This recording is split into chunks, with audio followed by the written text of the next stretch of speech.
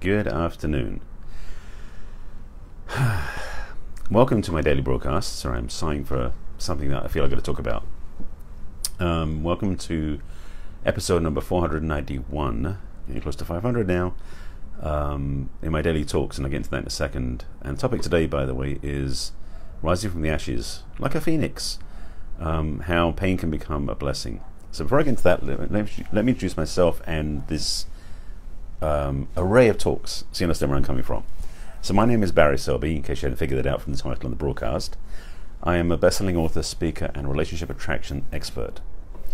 And I also help strong, successful women find balance in love, life, and business. And I'm a passionate champion for the divine feminine. And that's what inspired these talks that I've done now for a year and 10 months, something like that. This is a series of talks called Messages from the Masculine to Inspire Your Feminine Heart. And today's topic is, or today's episode is number 491. And the topic today is, as I said, rising from the ashes, how pain can become a blessing. And I'm going to speak about this in a couple of ways because, frankly, the news isn't pretty today.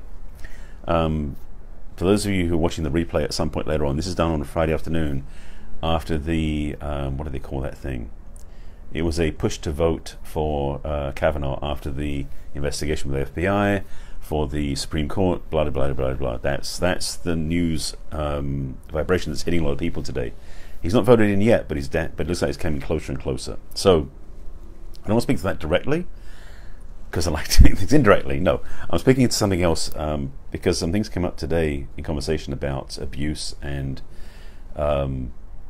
sexual assault that does play into what happened today in the voting, but also I believe is part of life's challenges that some people face because of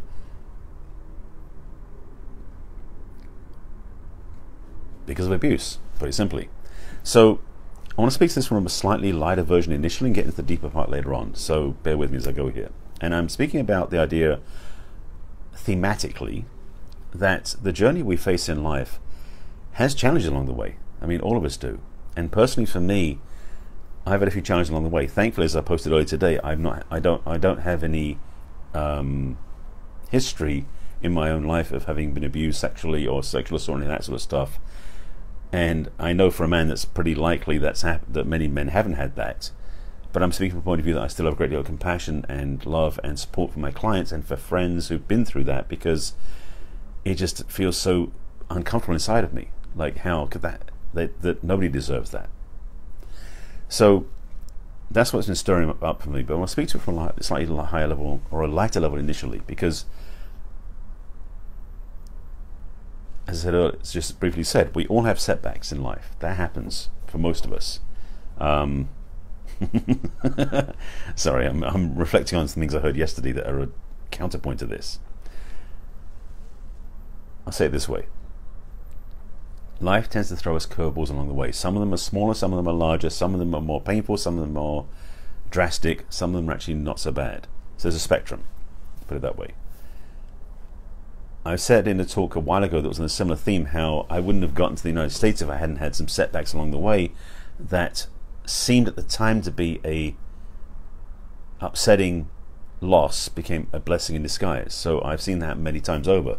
And right now, because I'm in the middle of finishing up the final edits on the book that I'm part of that's coming out next week, called Love Revolution, quick plug, that I'm actually uploading the files now for proofing online because we're that close. But that wouldn't have happened if we had given up after our altercation, put it that way, with the publisher we hired, who was a real piece of work and who screwed us up big time. And yes, she's a woman, and I say I support women all the time, but some women I will support less than other women because of the way they act and the way they do things. But her publishing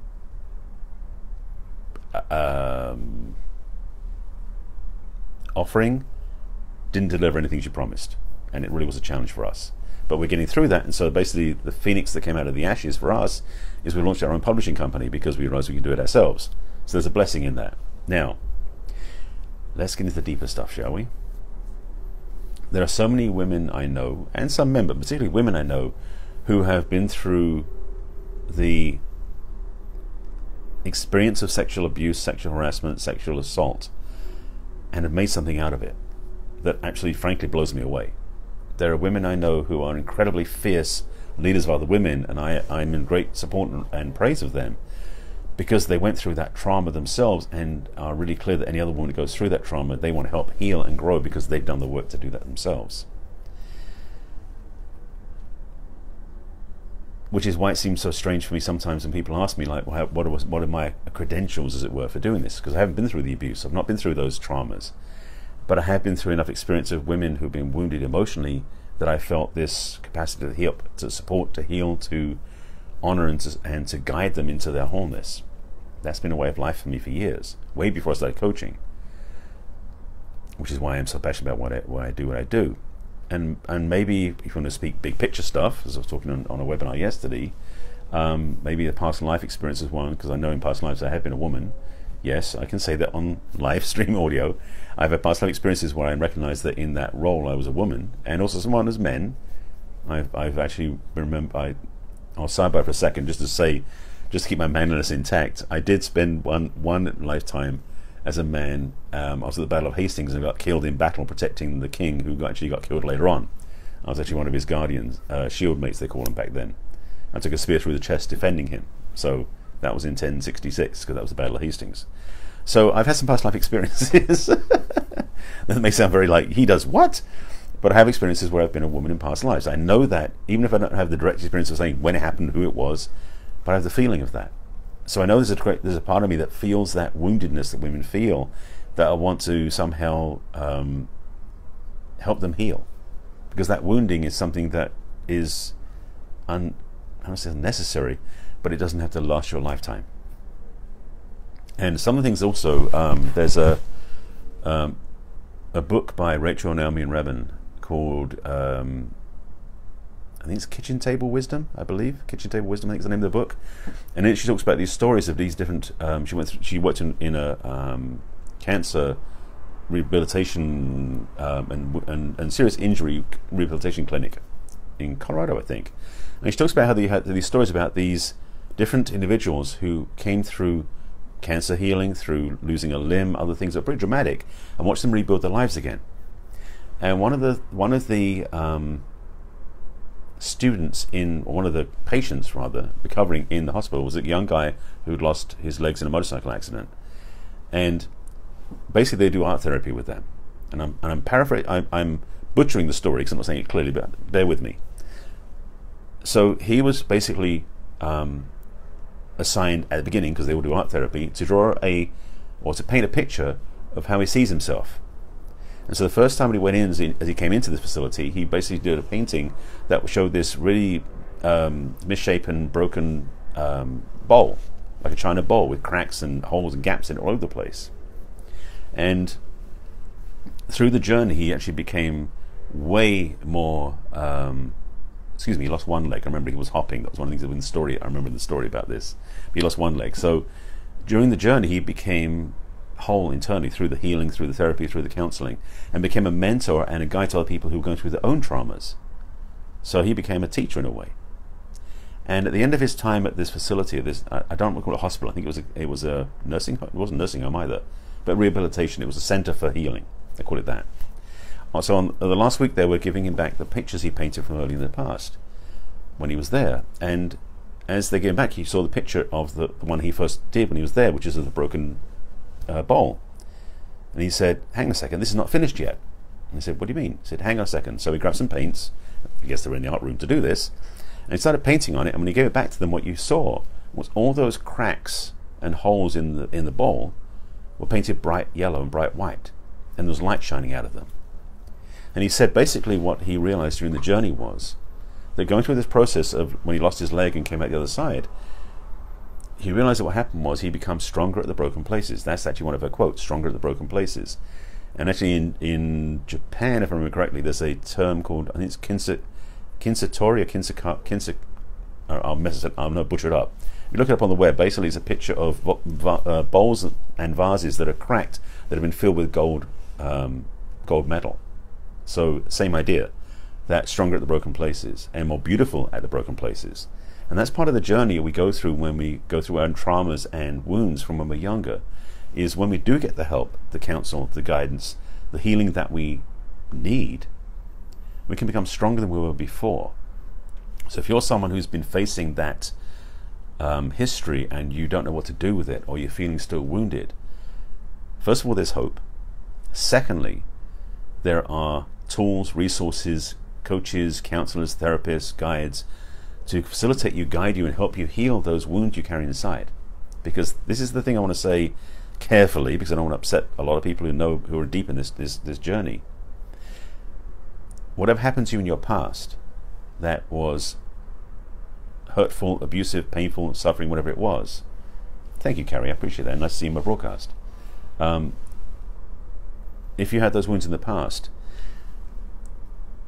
sometimes it's easy to hold on to them, so you keep blaming the person that hurt you and wounded you. And I understand that, because some of those things are traumatic and horrendous, and I definitely feel that desire to keep holding them accountable somehow energetically. But this is the thing. If they're not around anymore, because a lot of times it's somebody who's passed on or nowhere near your space, you're still carrying those wounds inside, holding a vendetta against somebody who's no longer there. And as I've said before in other talks, and I've used this phrase before, that's basically what is known as resentment, because you resent the other person for what they did to you in the past. But the problem is the resentment's inside of you, not on them. And the analogy, or sorry, the metaphor, something for resentment is, it's the idea about as if you're taking poison expecting the other person to die.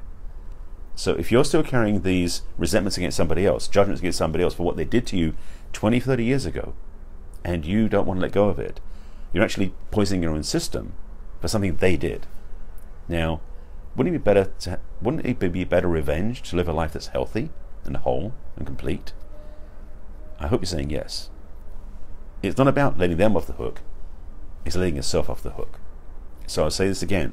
If you have wounds or traumas or painful memories from the past that are still blocking you from having what you want in your life, get help. It's worth it for you.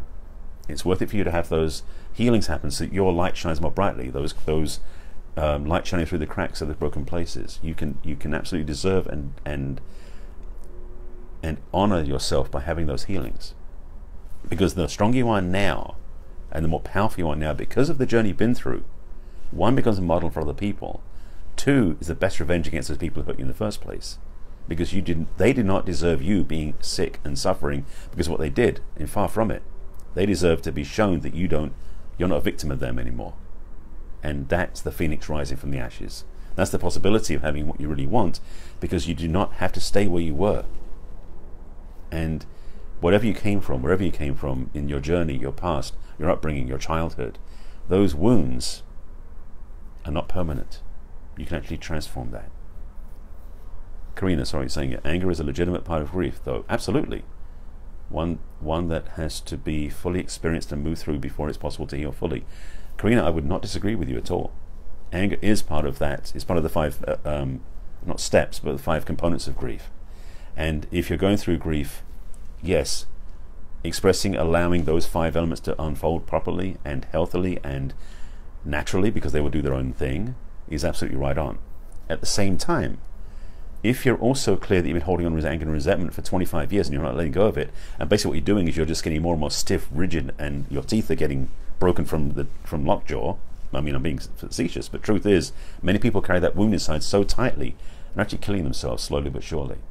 So, yes, having the freedom for emotions to heal and release, I agree with absolutely, Karina.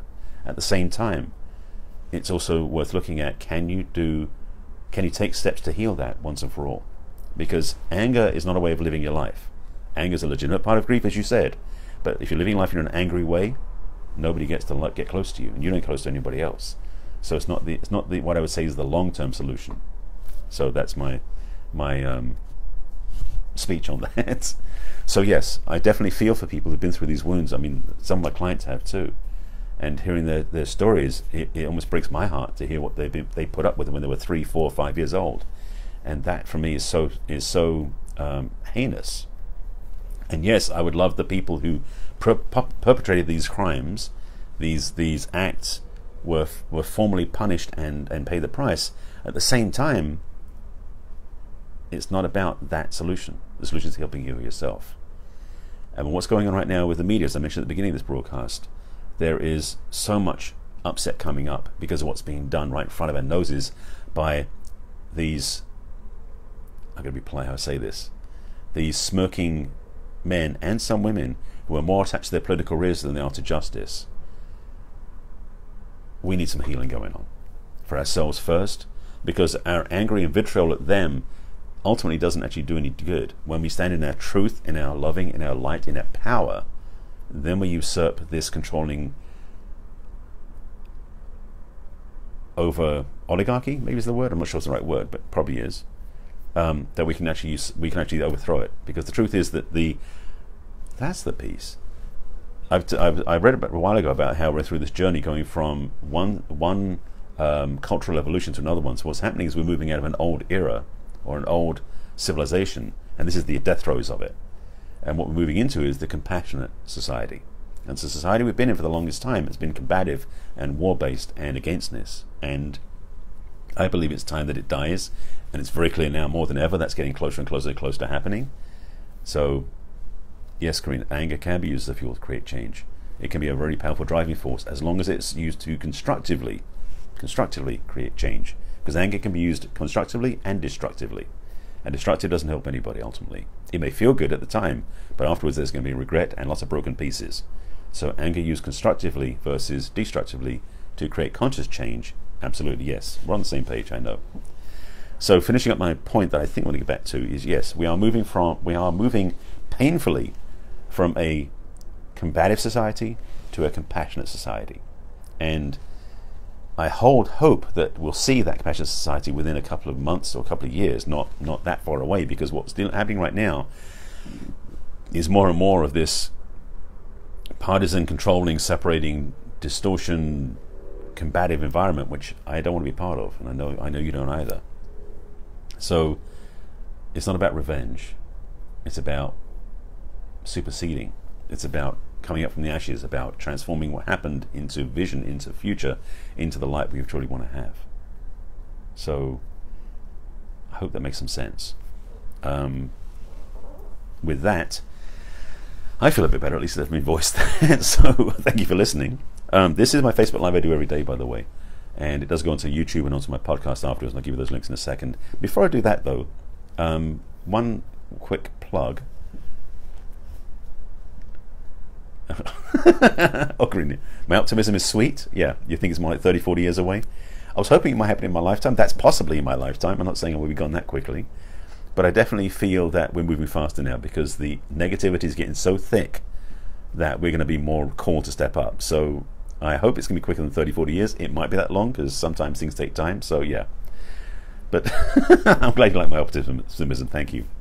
I'm actually kind of positive as well, because I'm launching in about a week. I just did a webinar yesterday, and I'm offering it to my email list tomorrow morning. I'm launching a group. I hate to call it a program, but it's called Love 18.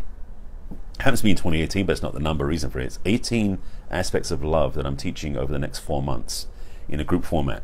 Maximum of 30 people. It'll be done online, and it'll be done online with weekly video calls, and also have assignments. And it's going to go through a series of transformational experiences over 18 weeks, hence Love 18, which is 4 months. If you want to find out more about that, I do invite you to check it out. It's for anybody who wants to grow and become more loving in their lives, because it's truly how to take self-love into 18 more levels. It's pretty powerful stuff. If you go to my website, which is my name, barryselby.com, and click on, actually you can't click on it, it's not there yet. You have to go to barryselby.com/love18, which is 18. I'll put the link in the comments afterwards. Check it out if it calls to you. There's a special early bird special till tonight at midnight. You can check it out. If it doesn't, that's fine too.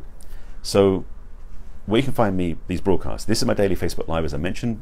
This is number 481. There's more. There's plenty more out there. It's not 489. Excuse me, 491. Don't think I've got that far ahead. Anyway, I do this every day. I've done it for about a year and 8-9 months in a row, every day in a row. You can watch these on my business page in archive, because I do put them there. My personal page has lots more stuff on it. So I put them on my business page on Facebook, which is barryselby.author. I then put them onto my YouTube channel. Please subscribe to that. The channel is Barry Selby, or the user is Barry Selby. The playlist is Messages from the Masculine. At the same time, I put it into my not yet, but I'm getting better at putting it onto my podcast. So on iTunes, I have a podcast called Messages from the Masculine, where I have about 40 so far. not 400, so I'm way behind. But you can subscribe there and also download those broadcasts in audio format. So that's Messages from the Masculine as well. So I appreciate you watching. Thanks for being with me. I do these talks every day as best I can, because sometimes it moves, at 5 p.m. Pacific time, this channel. If you want to watch tomorrow, I should be on at the same time, and I appreciate you being with me. Thank you for watching. Thanks for your questions. Thanks for your input. I appreciate that, Karina. And if you're just getting here, please watch the replay. And any questions, comments, please put them below, and I'll respond after I sign off. Thanks for being with me as always, and I will see you again tomorrow. Same time, same channel. Bye.